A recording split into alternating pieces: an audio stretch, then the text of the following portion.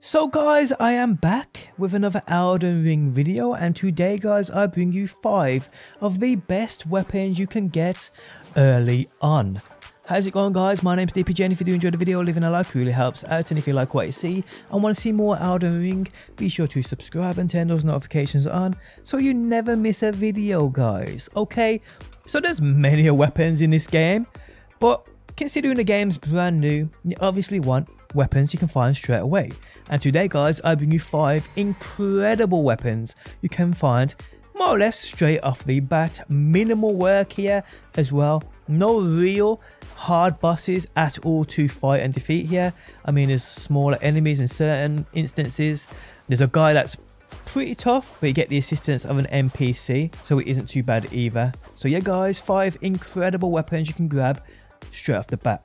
So in no particular order guys, first up we have the Flail. So the Flail is a weapon which is basically a ball and a chain, so I call it. But to be honest, this one's probably the easiest to get here, more or less, and it's located within Gatefront Ruins. So you can see on the map right here where we're at, you basically spawn here, come up north, and it's probably best to activate the Site of Grace just to make it easy on yourself, just in case you do accidentally die. But the Site of Grace is just east of this, as you can see on the map right here. So come here first, activate this, and then just head the way I go. Now you don't want to attract the attention of the whole camp here. You just want to come up to these 2 guards behind this massive portable station thing. I don't know what this is guys. So the first guy I'd probably recommend you stealth killing. The second guy just take out. And then once you've done that guys, as I do on screen now, just simply open up this chest that's located at the back of this wagon thing. And it is as simple as that guys. Now obviously I can't showcase to you the best of my ability these weapons in action, because obviously my build would have to be so diverse, and because it's early stages I just can't wield all weapons properly because of just my build. It limits me in doing that. But I'm hoping within the 5 weapons I will showcase today, there should be at least one that interests every individual play style. So yeah guys, this one first up, the Flail, an amazing looking weapon for sure. I'm pretty certain with the correct build as well, this will do some serious damage. Now this weapon's skill is called Spinning Chain, which basically spins the striking part of the Flail at super high speed, looking absolutely badass, which you can then combo into normal and heavy attacks. So yeah guys, the Flail is first up on my list of 5. Next up guys, we have the Great Axe. Now this is the one I know will interest quite a few people, I'm not gonna lie, because if you remember Great Axes in Dark Souls and games like this, we all know that they're the slower kind of weapon, but they hit with some serious force, and this one is obviously no different. So this one's probably one of the more trickier ones to get. I mean, it's nothing crazy, but you will have to take out a few enemies here. Now if you got your mount, if you got torrent, then you'll be completely fine. So just east of where you actually enter the open world, you'll see this path right here.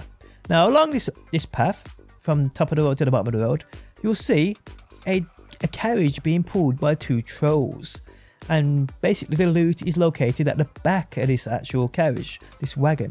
But to stop the wagon, you have to kill at least one of these trolls. Now it's quite easy if you've got the hang of the combat system in this game, but if you got your mount, it's even easier because you can just slice in and dodge away like I do. Well, at first I don't, I kind of like Fail and he stamps on my head, but you can just slice the legs, and you only have to kill one of these by the way, so just slice their legs and run away, slice the legs and run away, just avoid that stamp and you should be completely fine. Now you'll see it on mine, there is one of those annoying night dudes on that flipping horse that was just chasing me, and I didn't want to fight him, so I was trying to avoid him as best I could.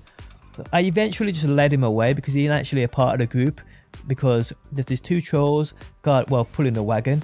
Around it there's quite a few enemies, but the enemies are all super easy to take out. There's no issue there whatsoever. Like I said, it was just a guy on a horse that was doing my nutting, but when I eventually just kited him away, he ignored me. I come back, killed all the ads, and just got the Great Axe out the back of it. And yep, it's a pretty cool weapon guys. I'm certain you guys will love it if this is your kind of thing. Now its weapon skill is called Barbaric Roar. It grants you a boost to attack power while also giving your heavy attacks powerful combos, making it a very useful weapon. So yeah guys, the Great Axe is a must get in my opinion. Next up, guys, we have the Meteorite staff. Now, I know this is going to interest, just the name of this thing. You know this is going to interest you people. So yeah, guys, if you're making an intelligence focused build, this is probably the weapon for you, especially early on.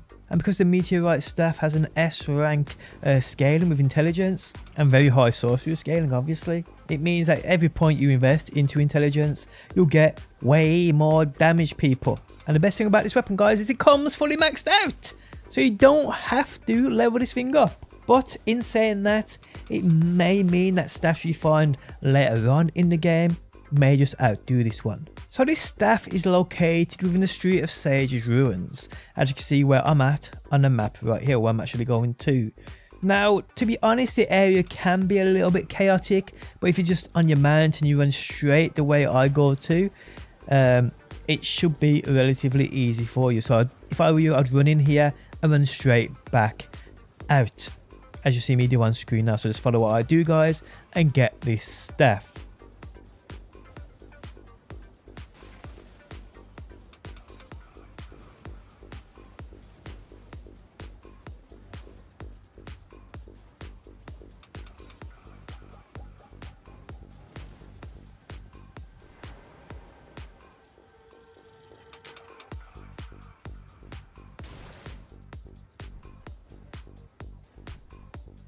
Next up, people, we have a weapon called the Twinblade. An amazing looking thing for sure. And this one is probably the easiest. I mean, I've said that earlier on in the video maybe, but this one's definitely the easiest to get. So you just want to come to the Dragon Burnt Ruins, which you can see on the map right here. It's right next to, basically 30 seconds away from where you actually come into the open world. So just basically come the way I'm going. Now you need your mount for this because the wall, the place it's actually located, you can't get over there. I don't think you can get in there without your mount. So with your mount at hand, come here. You may have to take out a couple of these weird looking manky dogs, but as soon as you take them out, guys, just run around the back and jump over this wall as I do, and go down these steps, people. And waiting for you after you open the door will be this Twinblade, which, guys, is amazing.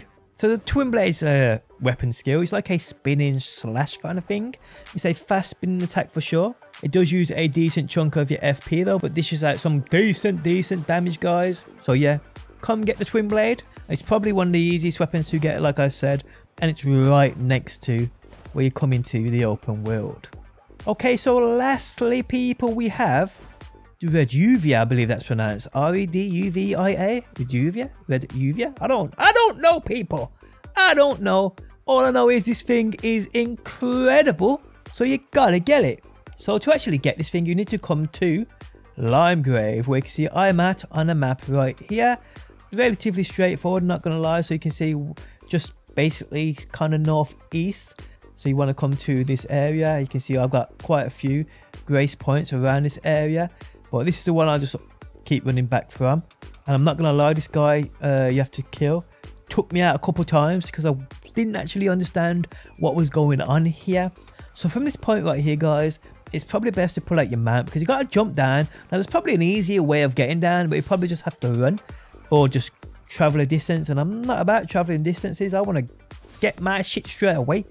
So what I was doing was I was just jumping down. I was finding a nice path to jump down. And I was just jumping down. I did that a couple of times, not gonna lie. My horse's legs just don't seem as solid as it used to be. Don't know why. So I jump down here, and you'll come up this way, and you'll notice you'll automatically get chucked off of your horse. Now, if you keep coming forward and go left, you'll see a message appear on your screen that says "Invaded by Bloody Finger Neregious," I believe that pronounced. I ain't got a clue. Well, yeah, you're getting invaded anyway. And if you look upstream, you'll see that there's a guy glowing red running at you. And he wants to take your ass out. Now, I first tried to fight this guy, and he was just melting me. He's fast, he's powerful, he throws shit at you, and I was like, I just can't take this guy out. I'm gonna just forget. I'm gonna come back later with something big and just. But then all of a sudden, an NPC spawns in to help you. So if you hang around a bit, if you avoid this guy's attacks for about a minute. I would recommend definitely using your shield and trying to block his attacks because that really works. The dodging for me just wasn't working because it's too fast. So yeah, if you can avoid him for about 30 seconds to a minute, which wasn't too hard in the end, you'll get an NPC spawning to help you. And the best part about that is, guys, it just takes his attention away. So you can just run up behind him and keep slashing him and all this, that and the other. Now, if you leave him for too long, he will take a health potion and get his health back.